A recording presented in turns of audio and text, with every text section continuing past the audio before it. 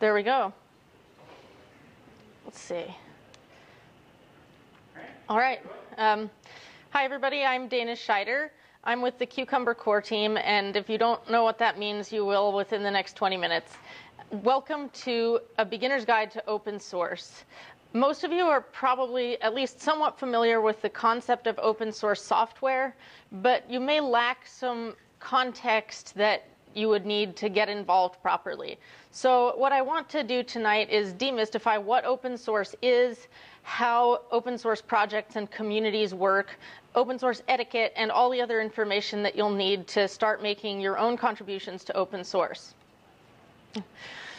So, like I said, I'm going to start out by going over what open source software is and the basic mechanics of keeping projects running. A lot of us as Ruby developers have already worked with numerous open source projects, for example, Rails. Once I go over that, I'll go into a little more detail about the hows and whys of contributing to open source, and then go into more detail about getting your first PRs accepted, what kinds of contributions you can make, those kinds of things. So what is open source software and how does it work? According to opensource.com, which I had never heard of, open source software is software with source code that anyone can inspect, modify, and enhance. Even though I hadn't heard of opensource.com, that seemed like a reasonable enough definition to me. But it doesn't exactly clarify a whole lot for somebody who doesn't already know the lay of the land in open source. When it says anybody can inspect it, modify, or enhance it, what does that really mean? Who do you request it from? Where do you get the code?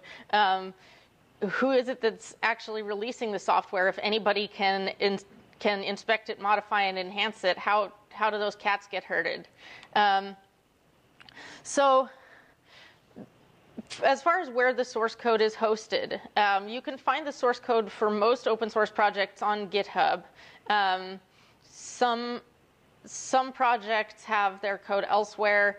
Bitbucket is one option, but there are definitely a lot of oddball projects. I'm going to focus on the most common ones that are hosted on GitHub, and that includes most of the major Ruby projects you can think of. Rails, RSpec, Minitest, Cucumber, of course, Aruba, GLI, Thor. Basically anything that you're going to want to contribute to as a Ruby developer is there on GitHub.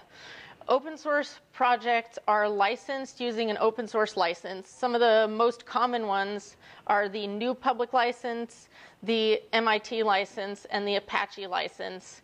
The details of why those get used is a little bit out of scope for this talk, but the gist of it is that it has to do with the maintainer's commitment to keeping the code base public and their commitment to requiring projects that use the code to also be open source. Community contributors, that means you, contribute code and documentation and sometimes other things to the projects. Sometimes projects are sponsored by for-profit or non-profit organizations. One example of a non-profit organization that funds a lot of open source is the Mozilla Foundation. An example of a for-profit company that funds open source is Puppet, right here in Portland. Puppet provides a great example of something else as well, which is an open source product that functions as a free tier of proprietary software. That has some interesting implications for the open source projects as well, but I'm not going to go into that right now. Let's talk about open source maintainers, because I love to talk about myself. Well, I have not met an open source project that did not have one or more maintainers. Maintainers are a compulsory part of an open source project. And that's because a certain amount of work needs to get done. Somebody has to curate the project. Somebody has to inspect quality on community contributions. Somebody has to set a direction for the project. And it is the maintainers or the core team of maintainers that do that job. Most maintainers are volunteers. I'm going to reiterate this many times over the course of the next 20 minutes. Most maintainers are volunteers. Most maintainers are doing this for free in their spare time. I'm no exception. Many core teams do have lead maintainers who are primarily responsible for the end decisions on things and who coordinate most of the work. Not always the case. And many maintainers are also the original authors of the software in question, especially when you get to smaller projects. It's always the original author that's maintaining it. So what do the maintainers do? Maintainers meet to decide on the future direction of the project.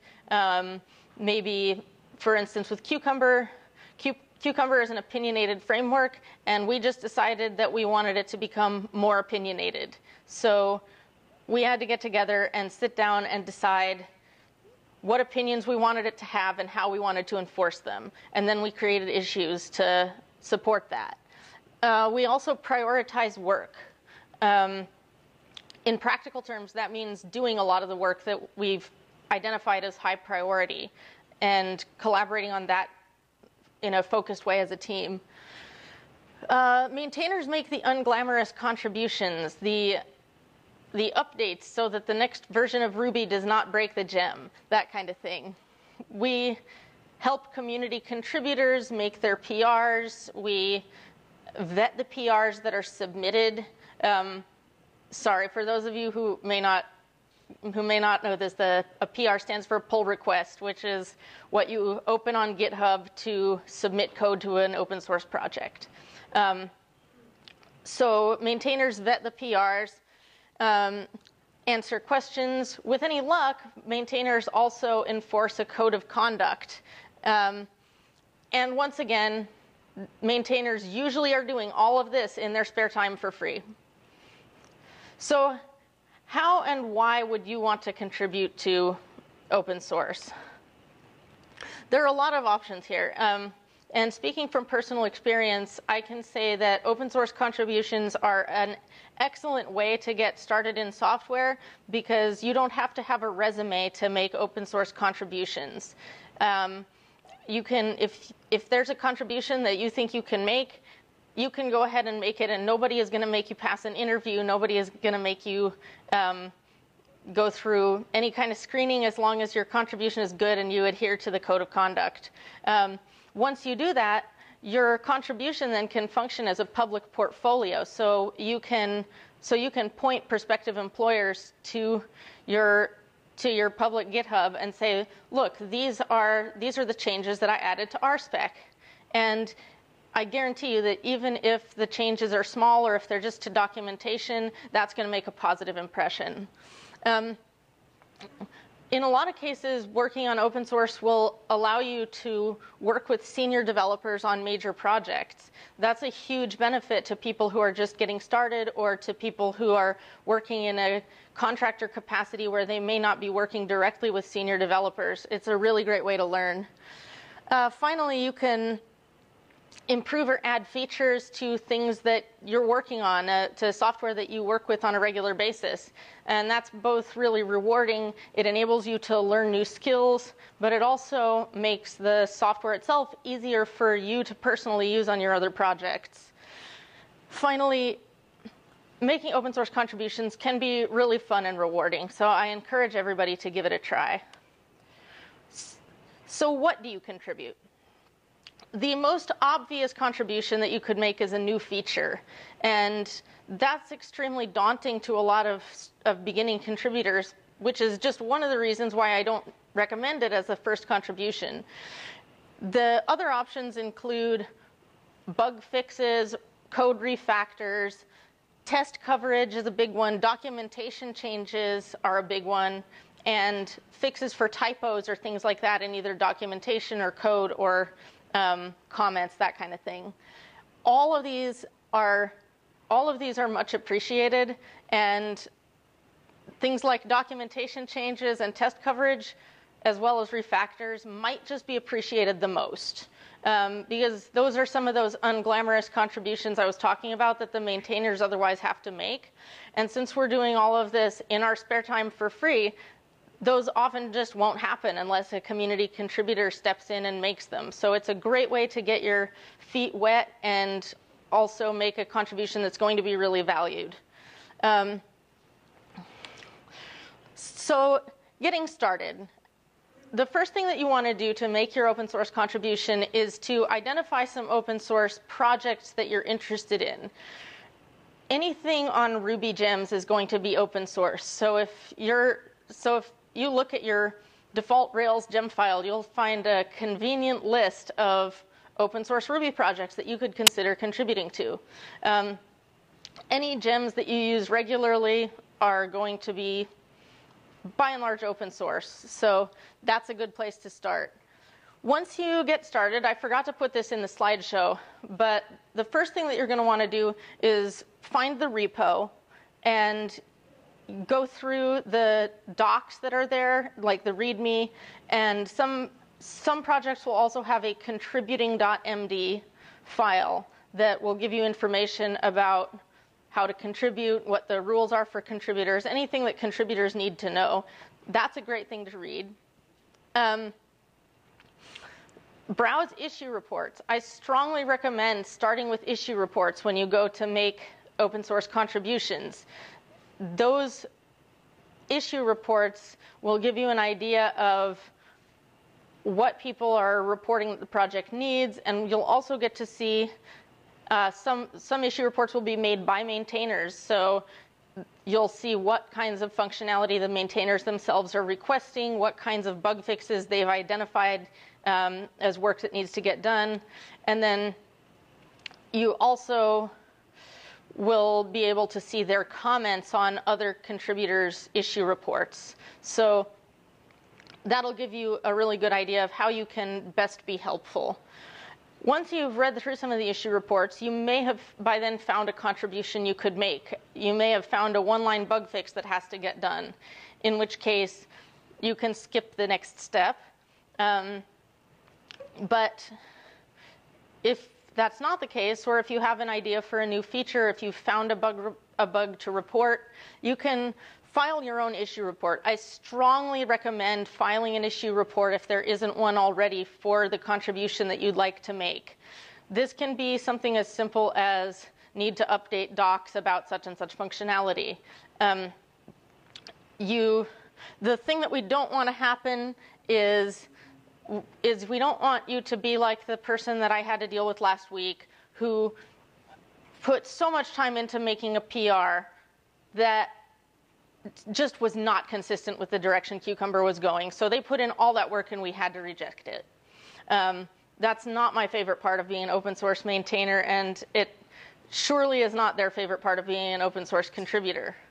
So always file issue reports. And when you file your issue report, be sure to mention that you're interested in making a PR. Much appreciated. If maintainers are not friendly and helpful, despite your being friendly and helpful to them, move on to a different project. Do give maintainers time to respond. Since we're doing this in our free time for free, sometimes life gets in the way of responding. If it's just slowness, that's less of an issue. But if people are actually rude or discourage you from participating or are dismissive, just move on to a different project. There are plenty of core teams that will be happy to have your contributions. Seek input from the maintainers. The fact that maintainers are volunteers should not deter you from using them as resources to ask for help when you're making your contributions, ask for input on implementation. Any questions that you have can be directed at maintainers, and most maintainers will be happy to help. They can also inform you about other requirements, such as if there are compatibility considerations, maybe the change that you're wanting to make or the refactor that you're imagining doing will break Ruby 2.0. And so that's why they haven't made it yet, and they can let you know that. They can let you know if there's a Ruby style guide, if there are security concerns. If you're working on, say, like Nokagiri, you might have some security issues affecting various aspects of the code, and the maintainers can let you know about that kind of stuff. They can also let you know if there's a contributor licensing agreement. A CLA is an agreement that all contributors to some open source projects have to sign, delineating what their rights and responsibilities are as contributors. I recommend reading the fine print if you're asked to sign a CLA, because some CLAs contain fine print stipulating that your contributions may be taken closed source in the future. So unless you want your contributions appropriated by a for-profit company to sell their product, read your CLAs closely. So I want to go into the do's and don'ts of open source contributions. Do contact maintainers before making a PR. You always want to double check with the maintainers that what the PR that you're thinking of making will be accepted by the project. When you are requesting a new feature or bug fix, if you possibly can, always offer to make a PR. It's when you're not offering to make a PR, you're asking the maintainers to do extra work. So keep that in mind. Do ask maintainers for help. There are always the maintainers who are jerks, but there are a lot of maintainers who will really appreciate your contributions and will really appreciate being asked for help. And some will even pair with you. I've actually included at the end of this slideshow a list of open source projects that I know to be friendly to beginners as well as to underrepresented contributors. By the way, women, people of color, LGBT folks, all of these groups are much less represented in open source than in the tech industry at large, and that's really saying something. So the projects that I'm going to most recommend are ones that I know to be friendly to both beginners and underrepresented contributors. Do give maintainers time to respond or review to your issue reports and PRs. Sometimes it can take a while. It can take a few weeks sometimes for maintainers to answer questions that either are more time-consuming or are more trivial.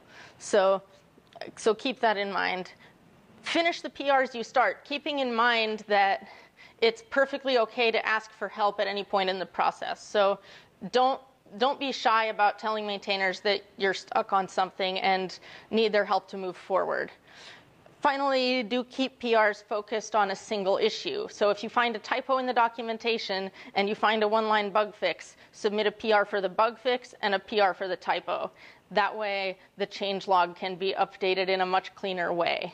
That makes it easier for maintainers to know if a bug gets introduced, exactly at what point it was introduced to the code base. Don'ts. Don't demand changes without offering to make a PR. You can request changes without offering to make a PR, but do it with the knowledge, like I said, that what you're asking for in that case is for somebody else to do additional work in their free time for free. Don't make a PR without asking maintainers if they'll merge it. You just don't want to take the chance that you're going to spend all of that time and effort figuring out how to make the contribution you want to make to the project, only to have the maintainer say, no, that's not what we're looking for. Don't avoid asking questions for fear of looking stupid. How do I make a pull request on GitHub? Great question. Any sort of question like that, any kind of question about the mechanics of things, of how GitHub works, what do I do with my fork of the repository, getting set up, at least in Cucumber, our maintainers are happy to help, and there are a lot of projects that have equally friendly maintainers. Don't tolerate rude or dismissive maintainers. Like the maintainers, you're doing this work in your spare time for free. And so respect is a two-way street. If a maintainer is rude or dismissive to you, know that there are plenty of other maintainers who will be appreciative, and go and find them. Finally, and I'll go into this more in a minute, don't fork the repo if your contribution is not accepted. That's a big open source no-no. Etiquette. So the first point in etiquette is, and this is probably starting to grind into your head by now, everyone on open source projects is working for free. That's not quite true, but assume that anybody that you're working with is working for free. If you want something, offer to help out with it. And that includes, even if you don't have the time or ability to make a PR on something, be available to ask questions. So if you file a bug report and you're not able to provide a fix, do make sure that you answer any questions the maintainers have about what your situation is, where you found the bug, that kind of thing. Give the maintainers time. Don't fork repos. So this happens sometimes. The one that I best remember is the Node.js IO.js split. Happened when some people forked a repo. Forking a repo is a major event in the lifetime of an open source project. If you want a new feature on your software and the maintainers reject it, probably forking is not the right answer. You can create some hack in your local project to provide the functionality that you need. You can even have your own private version of a gem. But forking the repo is a decision for, generally speaking, senior developers who are deeply involved in a project. Ask nicely for help. That's not even open source etiquette. That's just plain old etiquette. Just don't be a jerk to people. They will probably not be a jerk to you. Do adhere to codes of conduct if they exist. And if there's not a code of conduct for the project that you're working on, A, suggest that they add one, and B, adhere to the contributor covenant, which PDX.rb has kindly put together to provide a consistent code of conduct for various communities. And I have a link at the end for where you can check that out. So here's some resources. The recommended projects. These are some projects that I know are beginner friendly and are friendly to underrepresented contributors. I in particular recommend Bundler.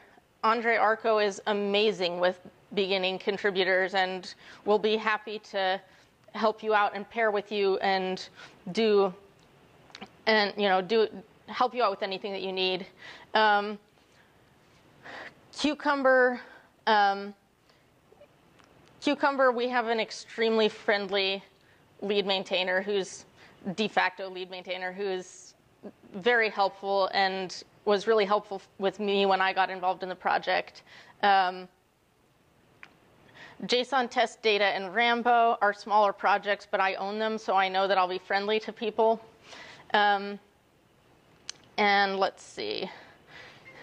We have more open source Ruby projects here. And like I said, if you have a gem file, open it and read down the list, and you have a list of open source Ruby projects right there that you can look into.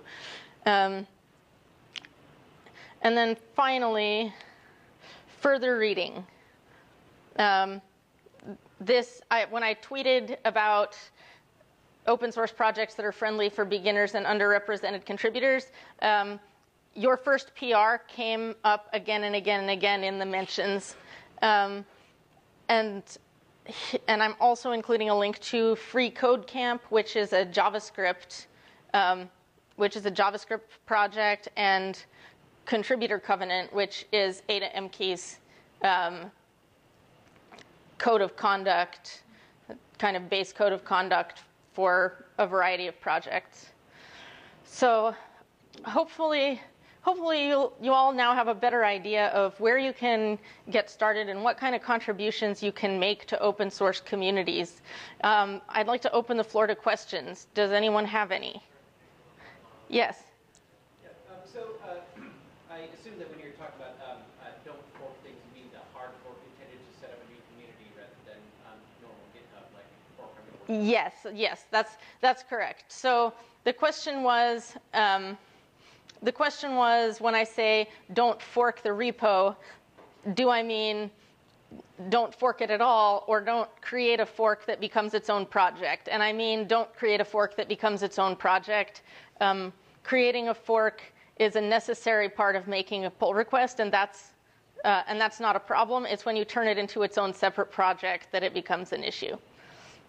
Anybody else? Yeah. So I know that a lot of projects have like IRC chat rooms and probably now Slack chat rooms contributions. And I think like lurking in there is that, I don't know if Cucumber has that. Cucumber has Gitter. Gitter? Oh, yeah.